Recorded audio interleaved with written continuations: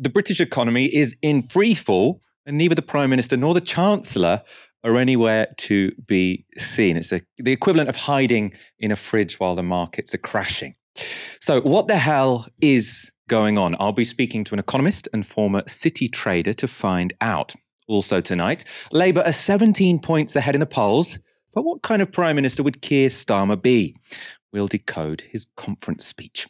I'm joined by Dalia Gebrial, back from Liverpool. How are you doing? I'm doing really well. I always feel better when I come back from Liverpool. It's an amazing city, but I have to say the drop in temperature has got me really, really screwed up. I hate it. I don't belong in these climates. I was not meant for this. I need to send a couple of emails and get myself some Novara branded sweatshirts because, the studio is also getting pretty chilly. We do want to know your comments and your questions throughout the show. How worried are you about the pound falling, about the cost of government borrowing increasing, and are you now a convert to the woke IMF? If you're not aware of what that refers to, that will be, or that will all become clear very soon. The reaction to Kwarteng's mini budget could hardly have been worse. First, the pound collapsed and the cost of borrowing soared. Then the American and German treasuries expressed their disquiet before the IMF joined in. And now, the Bank of England has had to make the emergency announcement that it will directly buy government debt in order to avoid market collapse. So what does it all mean? All quite confusing. Let's start with the statement from the International Monetary Fund. So they are the organisation tasked with maintaining international financial stability. They said this: "We are closely monitoring recent economic developments in the UK and are engaged with the authorities. Given elevated inflation pressures in many countries, including the UK, we do not recommend large and untargeted fiscal packages at this juncture, as it is important that fiscal policy does not work at cross purposes to monetary policy. The nature of UK measures will likely increase inequality. The November 23rd budget will present an early opportunity for UK government to consider ways to provide support that is more targeted and reevaluate the tax measures, especially those that benefit high-income earners." So that is basically the IMF saying they think both the energy package and the proposed tax cuts are bad because they will be inflationary. Their additional complaint about the energy policy is that it's untargeted, and they critique the cut to the top rate of tax as increasing inequality. Now, it's worth noting the IMF doesn't really care about poverty rates in Britain. They don't tend to care about inequality. So why, in this instance, did they feel the need to intervene? Well, key here is the pace at which UK government bonds were losing their value. Government bonds are what the government sell to fund their own spending, and they were losing value because investors had lost confidence in UK policymaking.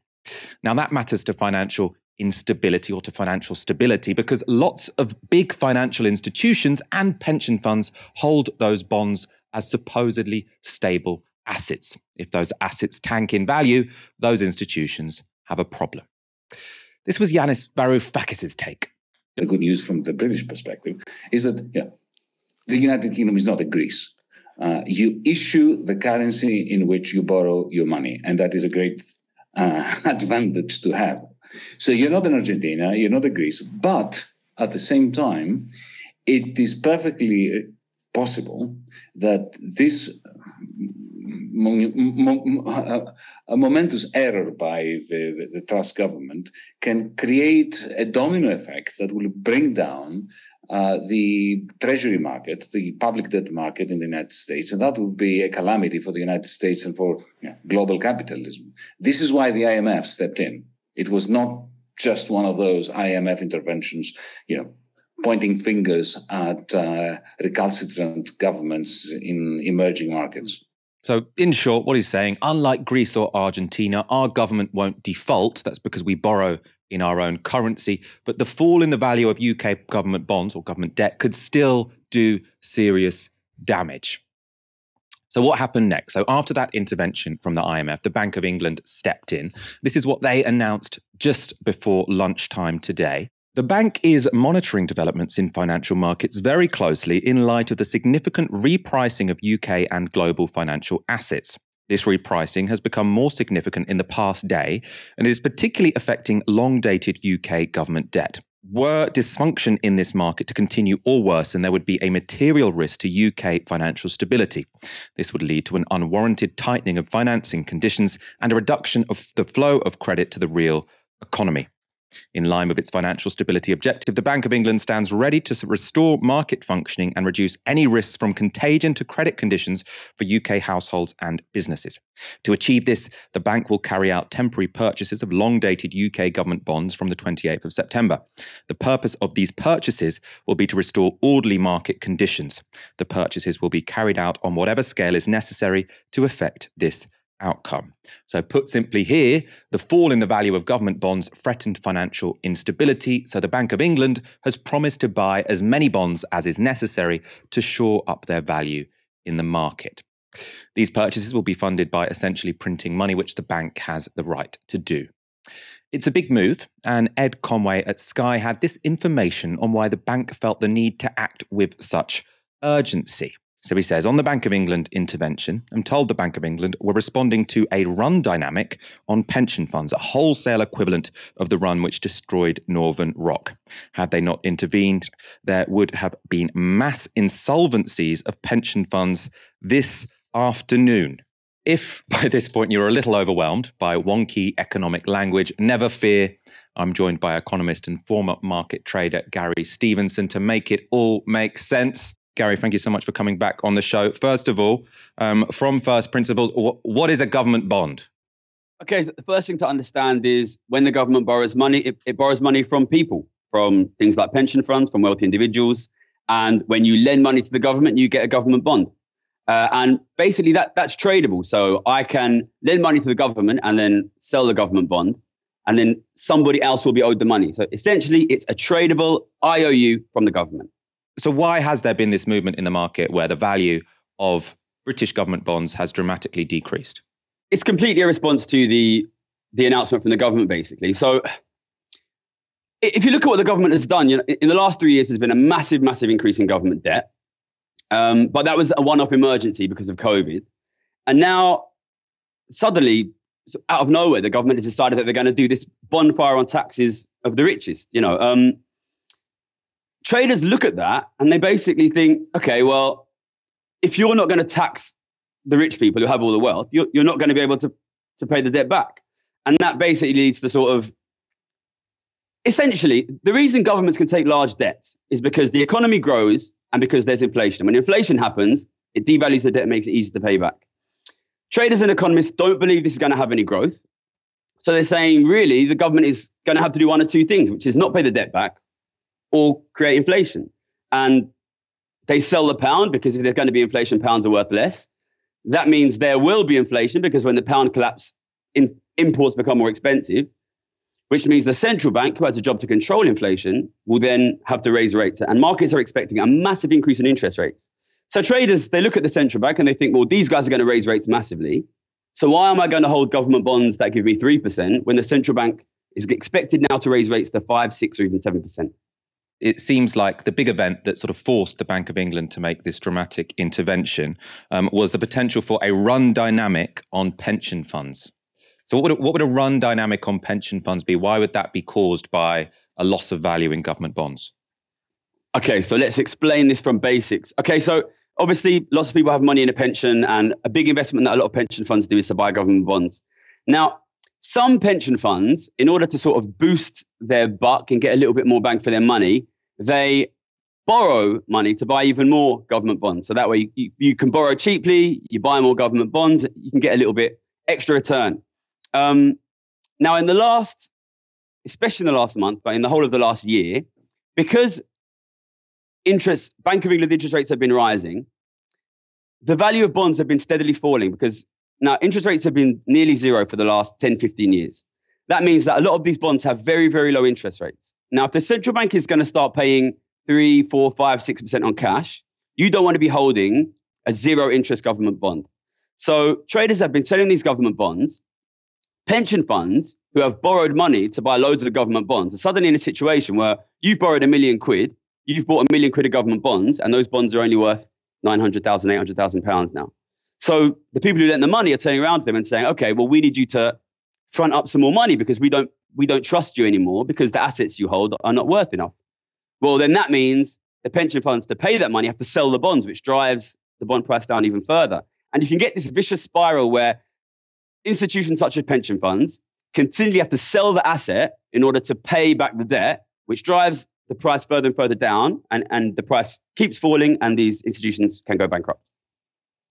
So they call that the doom loop, don't they? So the value is falling, so they have to sell it to convert it to cash. That makes the value fall even more. So then they need to sell it more. And the Bank of England's intervention was to try and stop this doom loop happening. So the Bank of England, they have the power to print lots of money, and they've intervened. They've said, look, if no one wants to buy these bonds, so the price is falling, what we're going to do is we're going to buy loads of them. That will push up demand. That will push up the price to a point where these pension funds aren't in danger.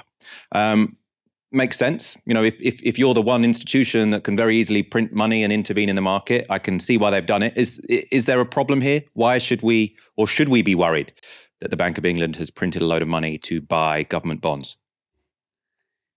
I mean, this goes back to the thing I've been saying a lot whenever I've done media in the last couple of years, right? Which is whenever the Bank of England prints a ton of money, especially when it's a lot of money, and whenever the government gives out a lot of money, you need to be asking where that money is going to end up. So essentially, what we have here is a situation where the government has slashed taxes on rich people. This is after the 3 years which have seen the biggest and fastest ever increase in millionaire and billionaire wealth in the country, okay? The government has now slashed taxes on them. The market has said, well, we think that makes you financially unsustainable, so we're basically going to pull the plug on you.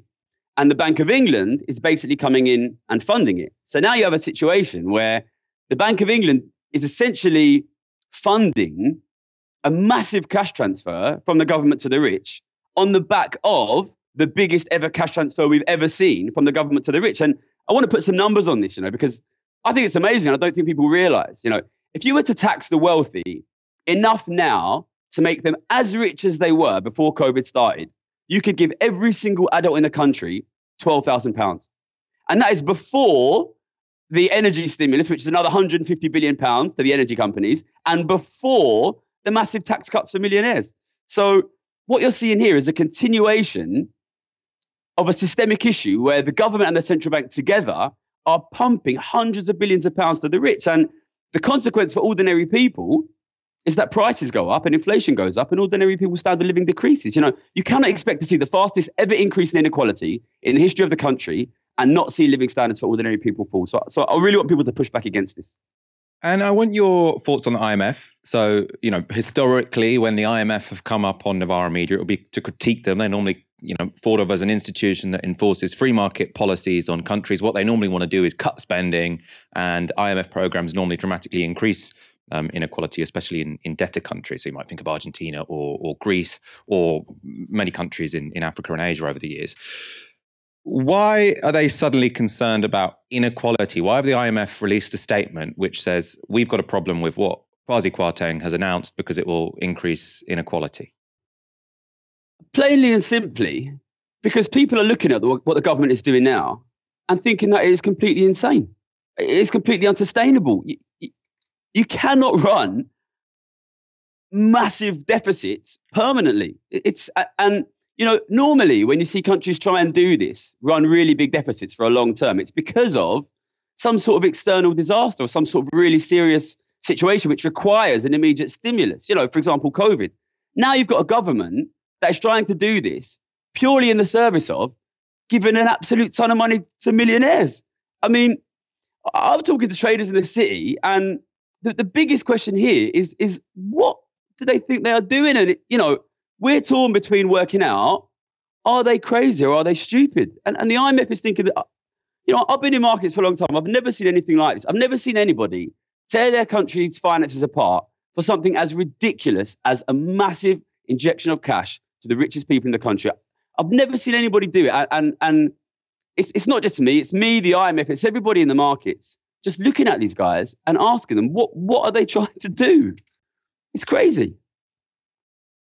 And what should happen now? I mean, I've said the Prime Minister, the Chancellor are, nowhere to be seen. They seem to be a bit flummoxed. It seems like they're kind of rabbits in headlights. They didn't realise that their announcement on Friday would cause such a dramatic reaction.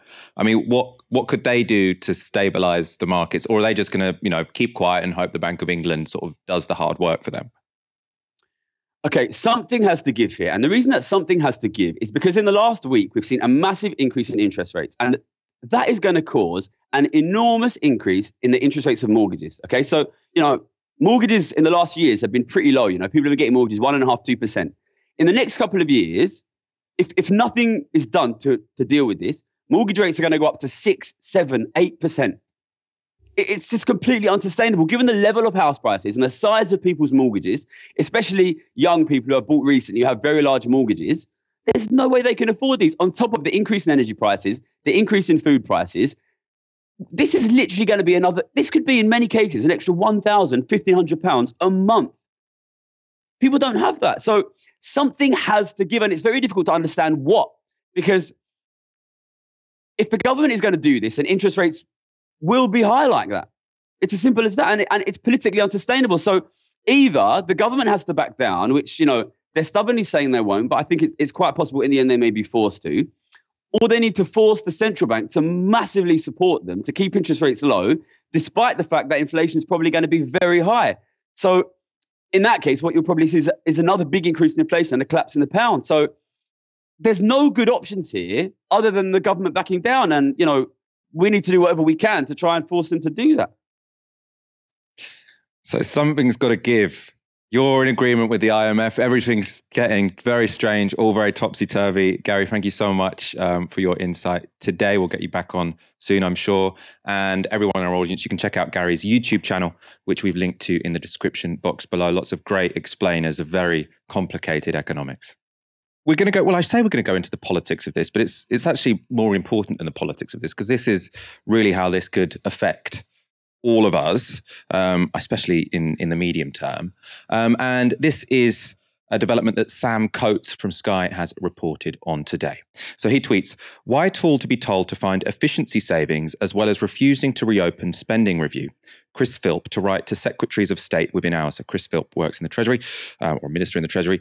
What efficiency savings are there given levels of inflation? Amazing bull, said a Whitehall source.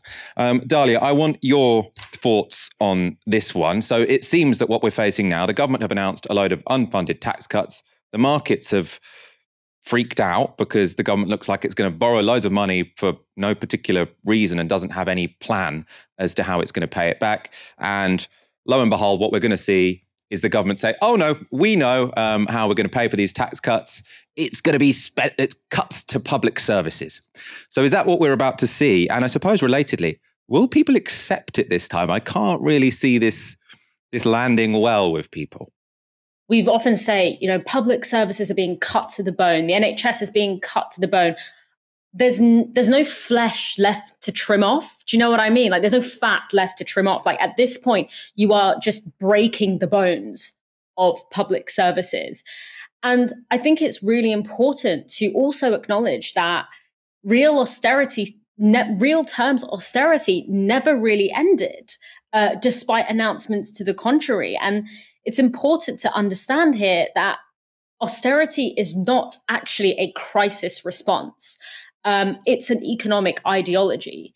It is the ideology of people disproportionately represented, obviously, in the Conservative Party, that public services should be underfunded, that wealth should not be distributed evenly or fairly, but rather, concentrated and redistributed towards the top. These are people whose political ideology, whose economic ideology is, regardless of the conditions of the economy, is against collectivism of any kind. Things like the NHS, things like social housing, these aren't concepts that they are in favor of, but find themselves in a situation where they have to cut these services. They are ideologically opposed to the idea of a safety net. Let's remember, these are all Thatcherites. They don't believe in society. They believe just in individuals. They believe that removing the levers that people rely on, whether it's housing or healthcare or education, that by removing those levers, you are making people pull themselves up by their bootstraps. It is an ideology that is political, economic, social. And it exists regardless of whether there's a crisis or not. So we have to see austerity not as just this misguided response to economic crisis, but as a pre-existing economic and social and political ideology that is more easily implemented or an easier sell during times of crisis, because crisis kind of provides that narrativistic justification. But as to your argument about whether or not people are going to take it this time, well, when we think about 2008 kind of took the economy by surprise. Not all economists. A lot of economists also did see and know that there's a boom and bust cycle to capitalism. But it took civil society for sure as a surprise, as did austerity economics. We're in a very different context now. You know, we have an already pretty strong movement in terms of enough is enough and the don't pay movement. We see union membership and union organizing at a much higher level now than it was in 2008. So we're entering a very different landscape, and I hope that will mean that this rollout of austerity, or this attempted re-escalation of austerity, let me say, rather than reintroduction of austerity, that this attempt to escalate austerity will be met with far more of an organized and prepared fight back. The political argument, I think, is just much harder to make this time around for the government. Before, obviously, it was a lie, but they could plausibly say, oh, the problem was the overspending of the Labour government, which led to the financial crisis, and therefore we need to make these cuts. It was nonsense in terms of real economics, but at least it was sort of a narrative story that did stick together. That's one of the reasons it was effective. Now, I mean, everyone has seen that this crisis happened after they gave a massive tax cut to the really, really rich. So they cut. You know, what are they going to do? I mean, as we're going to see later in the show, some are trying to blame it on a future Labour government, but I don't think that's going to stick either. I just want to highlight a development this afternoon, which I think shows how insane it is to be suggesting that departments need to make efficiency savings. Sean Linton, who is the health editor at the Sunday Times, has tweeted, Nottingham hospitals declare a critical incident, probably Nottinghamshire Hospital, declare a critical incident as it experiences 97% occupancy and 720 A&E attendances. He says, so it begins. So it's important to note, we're still in September, right? Normally when you get these, I mean, we shouldn't get them at all. We should have a healthcare system that can handle any month of the year. But normally these are the kind of things we see when it gets to January, February, saying, oh, the hospital is at a breaking point. We are already in September. You know, we're at the very beginning of a new COVID wave. We're expected to see big flu waves this winter. COVID obviously takes out a lot of staff as well. And we already have critical incidents in hospitals in September. So ask them for efficiency savings. Where are they going to find those efficiency savings? Keir Starmer's speech at the Labour Party conference was a mixed bag. He talked about aspiration and optimism, but there were also the clearest signals yet that Starmer's interest is strictly in the centre ground. Let's start with the more positive policy announcements, though, which suggested a serious effort to tackle climate change. Today, I'm so proud to launch our Green Prosperity Plan, a plan that will turn the UK into a green growth superpower. And driving the plan forward is a goal that will put us ahead of any major economy in the world. 100% clean power by 2030. An effort that will double Britain's onshore wind capacity, treble solar power, quadruple offshore wind, invest in tidal, hydrogen, nuclear, back carbon capture, commit to green steel production, new renewable ports, new gigafactories, and insulate 19 million homes. This will require a different way of working, the biggest partnership between government, business and communities this country has ever seen. It will mean new jobs, more than 1 million new jobs. Training for plumbers, electricians, engineers, software designers, technicians and builders. It will all start within the first 100 days of a new Labour government. A new British sovereign wealth fund will drive us forward on this mission. We will make sure that the public money we spend building up British industry spurs on private investment, stimulates growth in construction, life sciences, finance and insurance, and the British people enjoy the returns. We won't make the mistake the Tories made with North Sea oil and gas back in the 1980s, when they frittered away the wealth from our national resources. Just look at what's happening at the moment. The largest onshore wind farm in Wales. Who owns it? Sweden. Energy bills in Swansea are paying for schools and hospitals in Stockholm. The Chinese Communist Party has a stake in our nuclear industry. And 5 million people in Britain pay their bills to an energy company owned by France. So we will set up Great British Energy within the first year of a Labour government. A new company that takes advantage of the opportunities in clean British power. And because it is right for jobs, because it is right for growth, because it is right for energy independence from tyrants like Putin, then yes, conference, Great British Energy will be publicly owned. So there were three ideas there. First, massive investment in renewable energy technologies with the target of completely green energy by 2030. That's pretty ambitious. Then the second idea is to create a state-owned startup, Great British Energy, that will own those technologies and generate energy from them. And the third idea is that the profits generated by those investments and that energy will be ploughed back into a Norway-style sovereign wealth fund. Dalia, we are going to go on to the parts of Starmer's speech we might be more critical of in one moment. First of all, what did you think of those announcements there? Are they a big deal? Should they be taken seriously? I think that a lot of it is broadly fine. Decarbonising our energy system by 2030, obviously hugely important and necessary. And we can thank climate movements like Labour for a Green New Deal for really forcing the demand to be 2030 rather than 2050, which would be a death sentence for millions around the world. I think that the Sovereign Wealth Fund, it's a good corrective to the privatising of costs and the privatising of gains and socialising of costs that we've seen as the governing principle of our energy system for decades. I don't know what a state-owned startup is. It sounds like something that a very corny messaging specialist was paid a lot of money to come up with. I think it's much better to actually just argue for public ownership and convince people of public ownership rather than to kind of rebrand it as something else and hope that, no one will notice.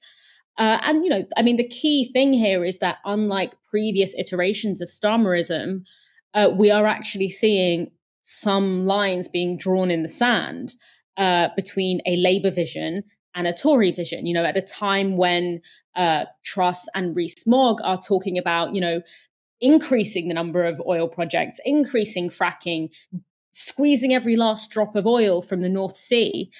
It's the bare minimum we can expect is that a Labour Party will be sitting in contrast with that. But our expectations have been lowered so much that it is somewhat of a shift and somewhat of a surprise. I think a lot of this pressure that has resulted in this is coming partly internally. I think particularly, I have a feeling from, an Ed Miliband maybe, as he's kind of quite up to date and more in touch with movements about the climate stuff. And of course, it's coming externally from things like the Don't Pay campaign, from Enough is Enough, etc. But crucially, these climate policies are not the kind of transformative and holistic Green New Deal policies that we have seen in previous Labour Party manifestos.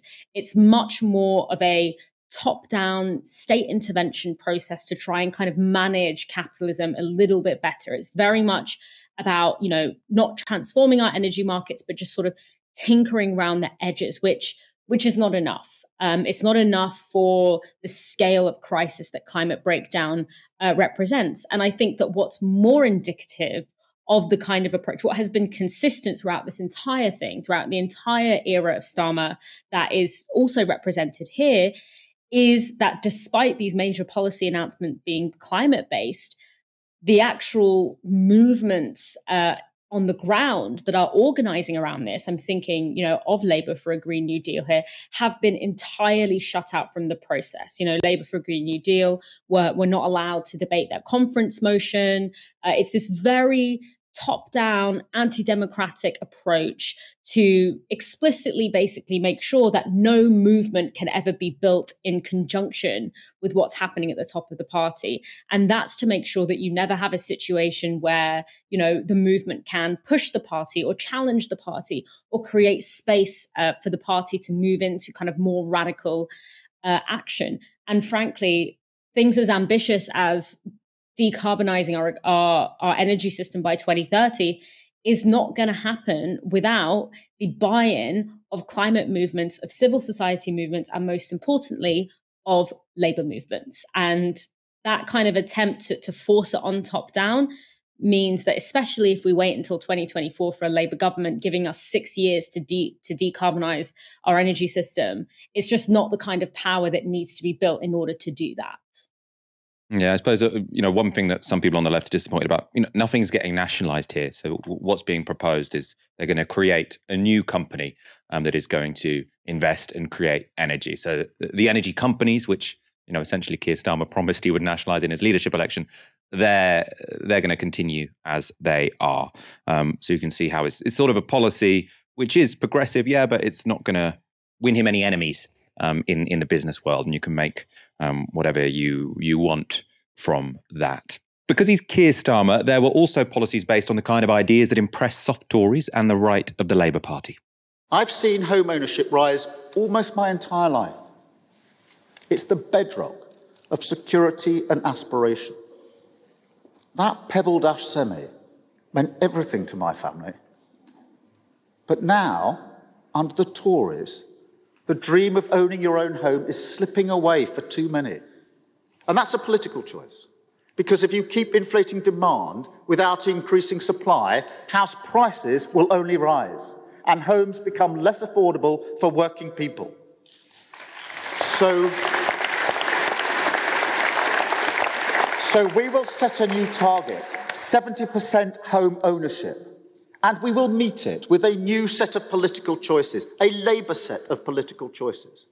No more buy-to-let landlords or second homeowners getting in first. We will back working people's aspirations. Help first-time buyers onto the ladder with a new mortgage guarantee scheme. Reform planning so speculators can't stop communities getting shovels in the ground.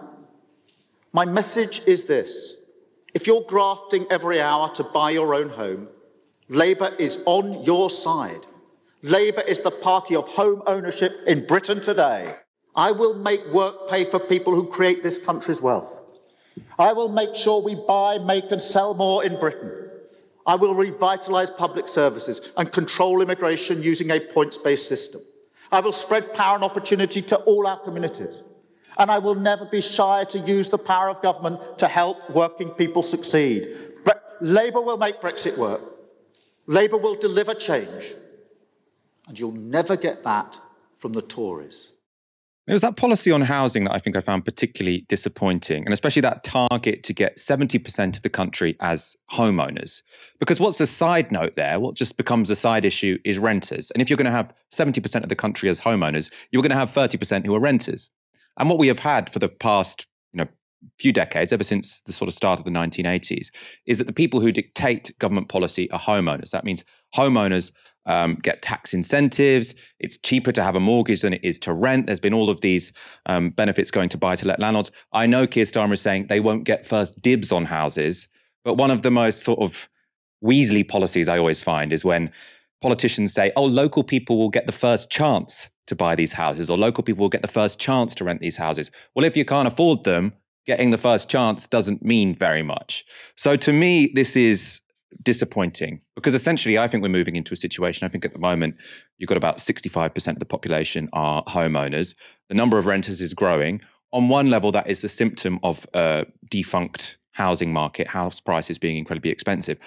At the other end of the spectrum, or sort of on the other hand, it's actually an opportunity because if the number of renters in the population is growing, maybe finally we can move away from a system where housing policy is all geared towards homeowners, which I think inevitably ends up with this sort of speculative race where you've got governments who are terrified of house prices falling and then renters get screwed over. So if I was Keir Starmer there, what I'd want him to be focusing on is making yeah, let's make housing more affordable, but let's make it so that people don't necessarily need to buy a house, because renting is an affordable and attractive option. And that's why I think setting a target for homeowners is completely backwards. What you want to do is say our target is to make housing affordable, and then people can decide whether they want to rent or whether they want to buy. I'm quite happy renting. I'm just annoyed that it costs so much money and I have so little security. I'd much prefer that we were a country like Germany where more than half of the population rent, because renting's actually secure, reasonable, attractive. I'm not going to go on to the part about a points-based immigration system because I've talked for quite a while. Dalia, I've seen a few people on Twitter get annoyed that Keir Starmer said he'd go for a points-based immigration system. I'm somewhat ambivalent. I feel like if you're going to have a migration system, then a points-based one doesn't strike me as necessarily more reactionary than any other one. What's your take on that? So, I mean, firstly on the housing thing, I think it's really important to recognize that this is a shift away from social housing model, which actually has really profound effects, because the whole concept of social housing is that everyone has a right to housing infrastructure. And also there was a political and a social goal to social housing, which was to have to have integrated social housing, which was going to create a more harmonious, equal, integrated society. And so, as for all the reasons you outlined, increasing the percentage of homeowners by 5% is not going to make us a more equal or harmonious society. As for the points-based immigration system, essentially what this represents to me is actually how far right we have gone on immigration, because what a points-based immigration system essentially does is it only allows legal pathways to migration for the richest, for people who are wealthy, for people who can be on jobs that can pay them enough, higher than, I think it's like 30,000 or 36,000 it might be, who can pay them a high salary. People who are going into high wage jobs, or people who have enough income to support themselves, or have enough pre-existing wealth to support themselves or to support their dependents. And what it does is then all of those people who come into this country to take up low wage work, so that is, people who more often than not have been displaced from their own homes, either as a result of British foreign policy or as a result of the activities of British companies, or as a result, more indirectly, of a system that is set up to create wealth for countries like Britain at the expense of countries of the global south. Those people that then migrate to Britain in order to take up jobs in the low-wage economy are forced to do that in an irregular way, and therefore are exempted from any kind of social service, and are at the sharp edge of criminalization and are heavily policed. So that is why a points-based system is a deeply reactionary system, because it privileges, it basically means that the only legal routes to migration, the routes where you can have access to some social services, the routes where you're not constantly worried that you're going to have your workplace raided or you're going to be deported, is for the very, very, very rich. It doesn't stop the movement of low-wage workers. It just makes it so that their movement is irregular and is criminalized, which obviously has deeply distressing negative impacts for not only the people experiencing that criminalization, but for the communities in which they live. So that is what a points-based system does. And that's why it's much less desirable than, from a progressive standpoint, than freedom of movement.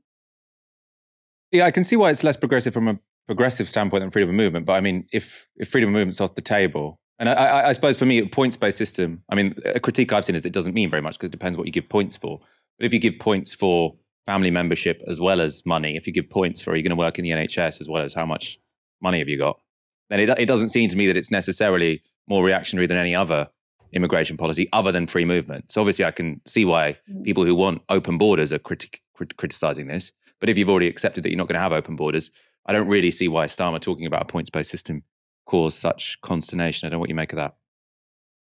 Well, I think what we want, if we are going to have an immigration system, what we want is a very liberal immigration system with multiple pathways for regular migration. What a points-based system typically does, and obviously, theoretically, you could give points for anything, but in reality, what it often means is that you give points to people who come from the upper classes, but you don't actually get rid of the root causes of displacement or the gaps in the labor market that then pulls displaced people typically from the global south.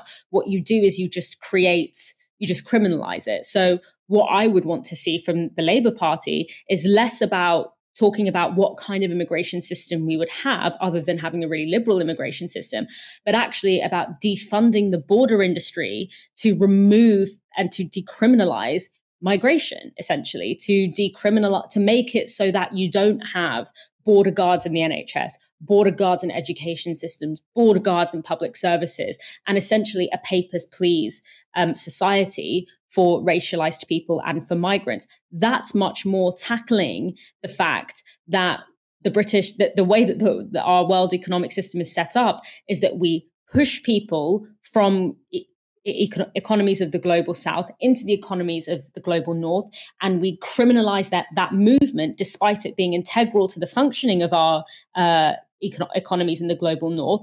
But by having that overwhelming threat of deportation and that kind of the creating the conditions of desperation that irregular movement creates means that they are a much more pliable and easily exploitable workforce.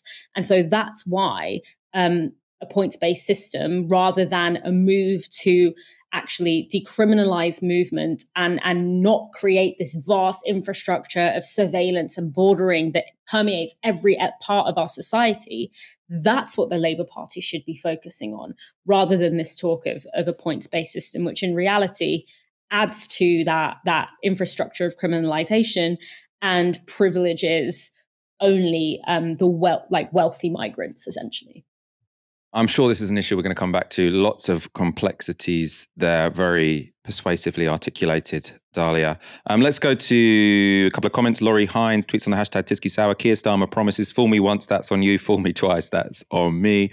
Fair enough. I suppose two responses I'd say to that is, I think we are in a situation where things such as a publicly funded energy company, like I can't really see why you would have much incentive to go back on that. I mean, you kind of might as well do it. I mean, also look at Joe Biden. He's a centrist.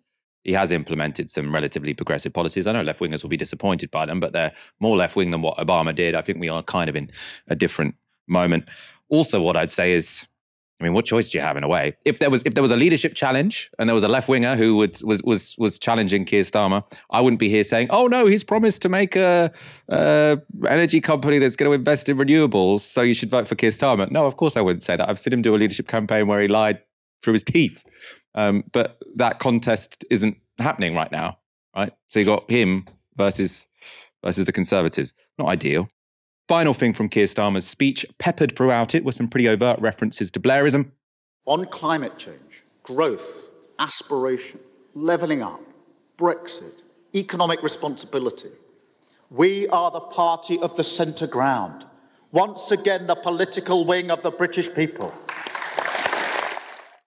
The political wing of the British people is how Blair described New Labour before the 1997 general election. Sounds like the only thing it reminds you of is the political wing of the IRA. That's sort of the only time I hear that phrase mentioned. So it does strike me as slightly an odd slogan. The media classes, though, did lap it up. Sky's Beth Rigby tweeted this. Labour and its leader have changed a lot in a year. Keir Starmer, heckled by the left in his 2021 speech, cheered to rafters, even as he positions himself heir to Blair. Starmer's Labour, the party of business, of aspiration, of the centre ground. Starmer more confident than I've ever seen him. Hope turns to belief. What the hell is going on there? I feel like I don't even need to provide any comment to that because it's pretty just bizarre. Let's go to The Guardian's Pippa Garage. She said this. Snap analysis. This instantly came to her. Keir Starmer finished his speech with, as in 1945, 1964, 1997, this is a Labour moment. For the first time in years, the party actually looks and sounds like a government in waiting. There will be difficult times ahead, but he took a big step forwards today. And then we have Robert Peston. Starmer speech nutshelled, interesting verb, public money for green energy to spur growth, including creation of publicly owned green power generator. Labour back in the centre ground. Sir Keir proudly working class. Labour will rescue the Tory devalued pound. Enough ovations to make a dictator proud. Political journalists are really weird. Like, I don't know, who do they think that's impressing other than Keir Starmer's PR team? I suppose that dictator one won't necessarily please them, although they do have some dictatorial tendencies that they don't seem particularly ashamed of. Labour MP Rupa Huq has been suspended for these comments made about Tory Chancellor Kwarteng. I'm sorry if I was not making myself understood clearly. Superficially, he's a black man, but again, he's got more in common. If you look at it's that Joe Cox thing, more in common. If you look at the character, he went to Eton, I think he went to very expensive prep school, all the way through the top schools in the country. If you hear him on the Today programme, you wouldn't know he's black. After that audio clip was leaked by Guido Fawkes, Rupa Huq was suspended from the party and had the Labour whip removed. This is what Keir Starmer said when asked about what had happened. In my view, what she said was racist. I'm very glad that the Labour Party, under my leadership, suspended her straight away. We took very swift action. It now does go under our rules into an independent investigation. That's the process in place for all allegations, and we need to let that take its course. But I've been very clear. My own view is it was racist, and I'm pleased that the Labour Party acted very, very swiftly. Right thing to do. Dalia, I want to get your take on this. Was Rupa Huq racist, and was her suspension the right decision by Labour? I think it's always really weird. Like, it puts you in a really weird position when an MP gets suspended for saying something that, yes, absolutely was racist, but is getting suspended by a party that is systemically racist too, in its, organizational capacity and in its political orientation. You just have to look at the way that it's treated, its first hijabi MP, Afsana Begum, to know that. It's kind of like when someone owns a private jet and then preaches to people about, taking too many commercial flights in a year. But anyway, obviously it was a deeply bizarre and racist thing to say. I think if I'm going to be so generous, I think that what she was trying to say was essentially a version of the phrase, not all skin folk are kinfolk, which is basically that being of a marginalized race doesn't mean that you represent the political interests of that community. That race is obviously deeply textured by class. That is that famous Sivanandan quote, which is, black isn't the color of my skin, it's the color of my politics. But to say that, but then again, what she said was, when you hear him on the radio, he doesn't sound black, which is straight out of the playbook of a boomer, racist dad. It's the kind of thing I'd expect to hear at the end of a drunken Christmas dinner. And it just goes to show really that in this country, we really don't know how to speak about race and class as a connected thing. And yeah, just an incredibly poor judgment, and betrays a kind of really concerning, condescending, racist attitude. And it's just missing an open goal as well, with all of the things that the Tories are failing at, with all of the things that Kwasi Kwarteng is failing at, to get at him for not sounding black is just it's awful. And she's right to not be publicly representing Labour, because that was it's unacceptable. Liz Truss and Kwasi Kwarteng's plan to cut £45 billion in taxes has pushed the UK economy into freefall. The value of the pound is dropping, and political and economic experts around the world have expressed shock at the government's actions. On top of that, the International Monetary Fund has said that they're closely monitoring the recent developments in the UK and that untargeted fiscal policies are not recommended at the moment. Why? Because they might work against measures already in place to tackle inflation. Oh, and as an afterthought, they'll probably increase inequality. Now, this is more than a little ironic, coming from the IMF, who are usually criticised for enforcing economic policies that increase inequality. But some Tory commentators seem to miss the irony, jumping straight to full-on freak-out mode instead. Right-wing economist Andrew Lillico posted this on social media. Embarrassed for the IMF. This is the IMF self-declaring as a left-wing body. The UK should now withhold its IMF contributions, which would be an incredibly bold thing to do. The IMF are, of course, famous for forcing free markets on developing economies. They are not a left-wing institution. Meanwhile, Tory peer Lord Hannan wrote this article for Conservative Home. So Daniel Hannan, no, the pound isn't crashing over a trifling batch of tax cuts. It's because the markets are terrified of Starmer. His House of Lords mate. So next we go to Lord Ashcroft. So he was chair of the Tory party for a while. Now sits in the House of Lords. He said, a currency trader has just told me that a driver to sell sterling was not just the mini budget, but a concern that Labour could form the next government. So this is some real solid evidence there. A tweet from a Tory about an anecdote that a currency trader told him. No information as to why they'd be particularly worried about centrist Keir Starmer taking the reins of the economy. Now, of course, it's no surprise that these right-wingers are trying to shift the blame, because those who took credit for Kwarteng's mini-budget just last Friday are now looking pretty stupid today. This was right-wing think tank, the Adam Smith Institute, crowing after the Chancellor's announcement. So they said then, we are incredibly encouraged to see so many pro-growth policies announced by Kwarteng in the mini-budget, many of which we have advocated for over many years. And then we also have a tweet from Robert Colville, who is director of the Right-Wing Centre for Policy Studies. So after that mini-budget, he tweeted this, not to blow trumpet, but cancelling corporation tax rise, tick. Unapologetically pro-business agenda, tick. Stamp duty, tick. Opportunity zones, tick. Reversing national insurance rise, tick. Childcare reform, tick. Action on energy, tick. All they need is capital allowance and it'll be a CPS think tank full house. These are all reputations crashing faster than the pound. The mini budget that they claimed, oh, we put all of these ideas in there now has crashed the pound and crashed the government debt market. Dalia, it's all a little ironic, isn't it? I think if there was a left-wing think tank that had claimed, a Jeremy Corbyn budget were he prime minister, and then the pound were to crash, they could say, look, we never expected the markets to be pleased with what we were saying. The whole point was to challenge the markets. We've now got here, though, a load of right-wing think tanks. Their whole raison d'etre is to say the market is what we should trust. Let's have free markets. They've put their package into a budget, and now the markets are like, what the hell have you done?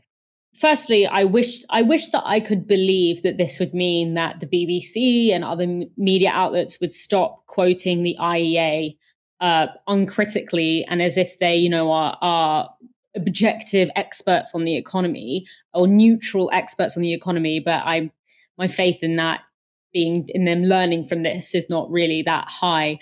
It's almost as if there was never actually a thing called a pure market that, one day will deliver for everyone if it's just left alone to organically operate and to organically function. But it was rather about using this idea of there being an invisible hand of the market in order to naturalize the idea that the wealthy should just keep getting wealthier.